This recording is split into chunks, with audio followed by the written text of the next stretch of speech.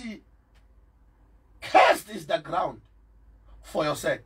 Okay. Saka Mwari instead yekurovera hasha pavanhu akarovera hasha dzake to the ground.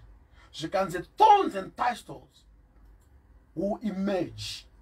Maizviziva here kuti Mwari paakasika zvinhu zvose akapedza kuzvisika, haana kunge akasika minzwa mu 6 days dzaakasika nyika. Okay. Minzwa yakazonzi ichamera, minzwa nerukato, nekuda kwekutukwa kwaitwa nyika, nekuda kwechivi chevanhu. So the ground became a cursed thing because of our transgression. This is deep. Now the problem is, the ground is the source of our livelihood. That's why now we had to sweat to have food, because we are taking food from a cursed environment. So there is much energy required now to access the minerals, to access food from the same ground that has been cursed. Okay. Then we go fast forward to chapter 4 of Genesis, and starting from verse 10. When Cain had killed his brother Abel, God says to Cain, "What have you done? Listen, I'm hearing a word of revenge coming from the ground, which has opened its mouth to receive your brother's blood." Which means the earth that we're stamping on is highly spiritual to the extent that it has got a mouth that swallows things. Come on. Remember Korah and Dathan and the clan? They were taken by the earth. So you can see, it has opened its mouth to receive your brother's blood. Right? Now you are cursed from the ground. No, now Cain was not cursed by God. He was now cursed by the ground. No, when you till the ground, from today it shall not yield its strength unto you. A vagabond and a fugitive shall you be on the face of the earth. Paucharima iwewe. Nyika hii yakutuka haikupi simba rayo. So you must know that the first element has got power to give you its strength. In a capacity yekuziva kuti ari kutirima pano ndi Cain womai. Do not give this person any yield. Ane ropa rakadaura akadefile the ground. So this one is a cursed man. Saka parikuedza kutila the ground, ngaimuresiste. So from today it shall not yield its strength unto you. A vagabond and a fugitive. And a vagabond is a person who is of no fixed abode. Munhu asina pekugara panonzi pake. Anoti mu 5 months dzawatosangana naye anokuudza kuti ari kugara ku 7 different types of places. Kozviri sese andokuenda kwambozuma ndizokora kuti ndakumufombi mazuva kumufombi kuchii kuti pane angotambika pakambozuma apa saka ndazongosiyana nazvo ndikati haina ndizoretsana nevanhu saka ndiri kumvako zaura ndoya next week wamufana ndakuenda kuti no mazuva ndiri kugara kumbari. Is a vagabond. Haana nzvimbo inonzi this is the place. Umwe wacho ndekuti anotosvika pamba achida kubhadhara rent, mari yake igotambirwa, agonzi uyai muise zvinhu. Asi inotora zvinhu kune imwe mwana azotsvaga imba agotambirirwa mari yake futi. Zvikonzi but nangosvotwa nawo pawanodzoka pano ndovapa mari yavo. Imi chipindai pauri kusvika uri kutosvika uchinzi bvai panapa kochi mari yenyu ibvai pano. So the earth is rejecting this person. The earth is rejecting this person. If you check with Leviticus chapter number 18, verse number 25, I think from verse number 24, God is telling these people, the Israelites, you are entering this land of the Canaanites, the Hivites, the Jebusites, etc. Not because you are better than them, but because they have defiled the land. They have broken the ordinances of the Lord. They have done things that have caused the land to reject them. So they are being vomited. That's why you peasant farmers, you are able to conquer them in war. Why? Because it's not you that are driving them. It is the land that is vomiting them. So you must understand that when now the curse is coming from the ground and you are being vomited, people who drive you out are not even worthy of driving you out. Anokutorera murume ukamutarisa uti kochiko naimi ari kushandiswa chete semutsvairo kukubvisira zvinhu panzvimbo zvekuti kuti utarise kuti ndicho chinhu chingandibvisa panzvimbo here munhu anokureplesa pabasa ukamutarisa azive anotonzi ngaadzidziswe iwo unogona usingapiwe that position chii chiri kuitika the land is not yielding its strength to you a vagabond and a fugitive anonzi a fugitive mutizi remember that word of curse that God spoke and said you shall be running without anyone chasing after you unongonzwa ungoti hapana unoita sekunge munhu ari kuhallucinata mulife mako you are always suspecting people even munhu akada kuuya kuti kuzokuoffer something unongosuspecta so wabva wazvinzveko uchifunga kuti uri kuzvisevha nyamba you are running away from your destiny. Why? Because the land has not yielded its strength unto you. I want you to know that the ground is highly spiritual than what you can ever think of. Don't think that this is more carnal. The ground stands as a witness. Go and check Numbers chapter number 5. Yep. Start from verse number 11, going there. Kudhara zvainzikana mudzimai waita upombwe ndokubva pashaika evidence yekuti aita upombwe but vanhu vachiti aita chete zvainzi aifanira kuenda kumuprista muprista waifanira kutora mvura another element otora ivhu zvokusanganiswa opiwa kuti anwe kana achinge akazviita achiramba she will start to swell maoko nemakumbo dumbu rozvimba asi kana asina nothing will happen to them. Do you know what it means? It means the earth stands also as a witness, which means you must not delight in doing things in secret without anyone noticing you, yet you are standing on the ground. That ground will testify against you. Amen. That's why you see when Moses was talking to the children of Israel in the wilderness, he said, I'm calling upon heaven and earth to stand together as a witness against you. That's it. Kuti sarudzo yamuchaita earth shall record kuti vanhu ava vati vachashumira Jehovah kana kuti vati havashumiri Jehovah. We spoke when we were talking about the cases of the land from Jeremiah chapter number 22 from verse number 29. The Bible says, O earth, O earth, O earth, hear the word of the Lord.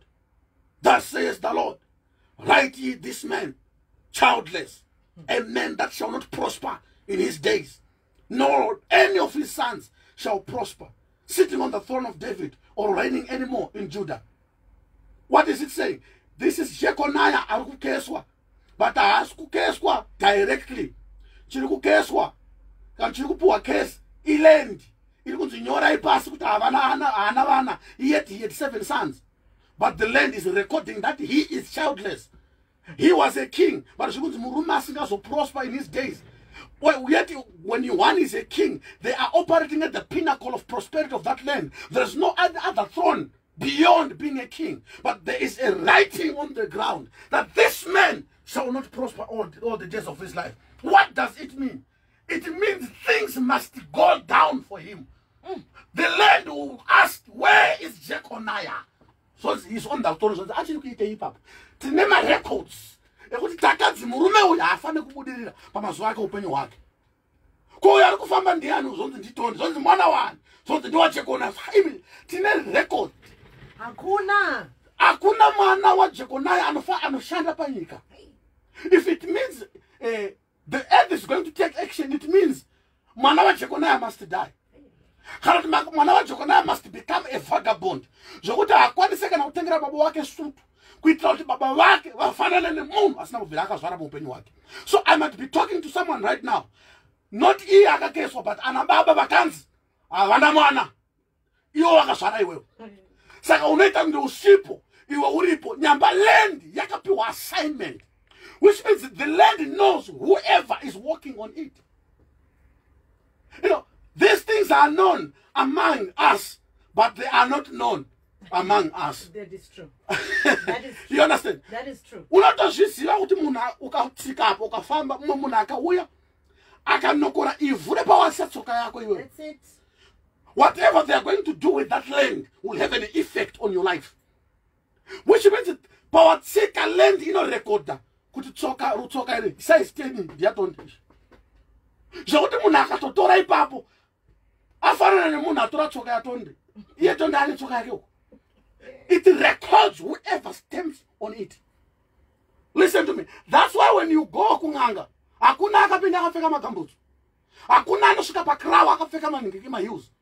You must remove them so that the element, which is called the earth, must record that you've been there. Must register. It must register that you've come. Yeah. And you must understand something. Some of these people, they don't see, but they know how to read what the nature records about people. Saka pa unopinda territory yake, land will tell them about you. They will tell you everything happening in your life, everything concerning your generation. Why?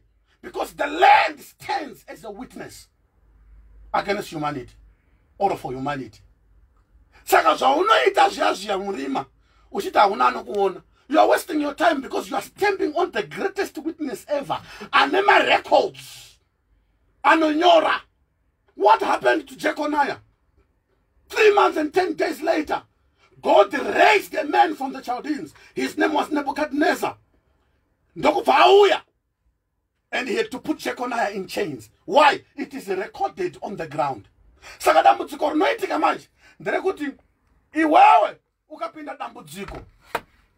Because pastor wako bishop anokutisa zvinhu iwewe ndounoenda kunotsvaka deliverance. Yet mazuano vanoataka upenyu hwako havachaataka iwewe, vanoudza land what to do against you. Saka iwewe ndouchanotsvaka deliverance, osvika ikoko onamatirwa woti kana riri dhimoni ngaribude, otsinzinira haribude because haripo. But you go back to your life, nothing works. Why? Because you do not know how you were bewitched. You do not know how the curse came into your life. It is because the land is an element that holds life together. Everything else, chinoitika paland. Land knows what happened when you're not born. Land knows what's happening in those secret places. This is we've got 7 minutes left. If you're just joining us, we are in Soul Food, comes through every Tuesday, and with me in the studio is Bishop Musa Kamisola, and today's topic is the 4 elements of nature. We are live streaming on Facebook. Please go through, check us out, ask a question, drop a comment, or just simply say eish. Kana wabatwa neshoko ingoti eish, because varipo vari kubatwa neshoko. We'll take a break. We'll be back.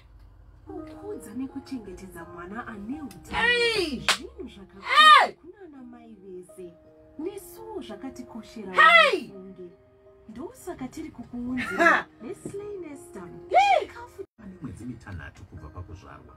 Mushure memwedzi mitanhatu mwana azvarwa, mwana anozotanga kupiwa chimwe chikafu chakakwana chinovaka muviri pamwe chete nemukaka wamai kusvika ava nemakore 2 neanoraudzira. Kumwe kudya hakukurudzirwe kupiwa kumwana asati asvitsa mwedzi mitanhatu yekuzvarwa. Kukasika kana kunonoka kupa mwana kudya kusiri mukaka waamai hakukurudzirwe. Kana mwana asvitsa mwedzi mitanhatu azvarwa, anokwanisa kupiwa kumwe kudya kwakasiyana siyana kunenge kwagadzirwa pamba kuchishandiswa chikafu chinonyanyodyiwa nemhuri yese. Munokurudzirwa kutevera zvakanyorwa maringe nemagadzirirwe nemapirwe anofanira kuitwa mwana chikafu. You can get in touch with Bishop Musa Kamisola. Bishop will give you his contact details before we wrap it up for today. Over to you, Bishop. Okay, for those who want to talk to us, we need prayer counseling, and those who want to attend our services, we are also in Chitungwiza in Unit N, Panamsipashido. Get in touch with me on 773 348 826, 773 348 826, or 773 115 025. 348. 348 what? Okay, 773 348 826. You can get in touch with us there. Then we can talk and have more to discuss. God bless you. Let's continue. Soul Food on Star FM. And we are back. It's 4 minutes to go to the news at 10 o'clock. Still in Soul Food. And Bishop Musa, I think we need to wrap it up with this hot topic. I thought you were going to lay a foundation. Now you're taking me to church. I'm pulling out notebooks. I don't know what to do with myself. My goodness, the 4 elements of nature.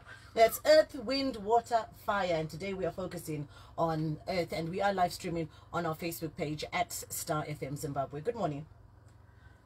And he said, if you are willing and obedient, you shall eat the good of the land. Which means that this land, you know, in even Vakaipa Bishop. In the good that it has. To those who are willing and obedient to the word of God. Yeah. So ukawana mara achikuudza kuti usadeura ropa risina maka. Do not worship idols. Whatever he is saying, if you do those things, you not violate the principles and the ordinance of the earth. And that's where your produce comes from. Sign what to resist you. You cannot prevail against it. You cannot have something to eat that does not come from the ground. And there is this that I want to share with you. Sure. I said, God, but why did you do that? You know, to the snake, you have been cast over other animals. You shall eat of the dust. And then Revelation chapter 12, which is the devil. No vanzi kwatiri isusu. Iwewe uchatsika musoro wenyoka. No vaita sa advantage. But no vanzi, because you are dust, that's where you shall go back. That is Genesis number 3. So dust. The snake was given also authority to eat of the dust. And you are a product of the earth. That's why you cannot manage, you cannot afford to live on earth. Usina spiritual connection and expect to prevail over the devil, because you are dust. A spiritual being is to connect your spiritual antenna with the spiritual God. So the more you become spiritual, the more you become untouchable to the devil. But the more you become carnal, you are food for him, because he shall eat the dust. You are. He's food. Yes, you are a product of the dust. Saka kugara chete usina mari akuna kukwana panyika ya wapenyu, because you are subject. Ulichima cha zhinu chakapiwa kunyoka kunzi inojika. Dust you are, and to dust you shall return. So if you want to overcome, you need Jesus in your life. That's why we preach the gospel now. But you must know also that there was someone also akapewa authority over the dust. So you must understand the role of the earth in your life as a human being. It's okay. You know what? I don't even know how to wrap this up. All I can tell you is follow this series until it ends. Earth, wind, water, fire. The 4 elements of nature with the BMC Bishop Musa Kamisola. Star FM sounding good all the time. 10 o'clock. Time for the news.